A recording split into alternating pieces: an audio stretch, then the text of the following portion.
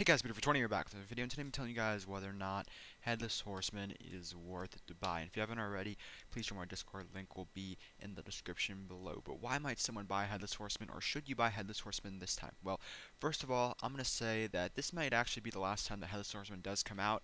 Even this year, I actually doubted that it would come out, because if you guys don't know, Roblox basically has been canceling sales left and right, and this year I think they're really going to start going full force on UGC. If you guys don't know, UGC, aka user-generated content, users can make their own items, and Roblox from their RDC 2020 conference has said that they plan on going full force on UGC, and they're going to start opening up tons of new types of UGC items, and they're really going to start focusing on that. So this might be the last time that this item does release. I mean, we're just going to have to see what Roblox does in 2021. Maybe they'll go back to old sales and events and stuff like that, or maybe they'll just ditch those completely and go 100% UGC focused. So that is the first reason to buy it this year specifically, because it may be the last year that the Headless Horseman releases. Another reason to buy it is obviously looks, and a lot of people say looks don't really matter in Roblox, and that is somewhat true. But I mean, if you're gonna like professional and stuff like that, then this is really gonna go a long way, if you know what I mean. So if someone's doing like business with you, say you're investing in a game in Roblox, which I know some people do,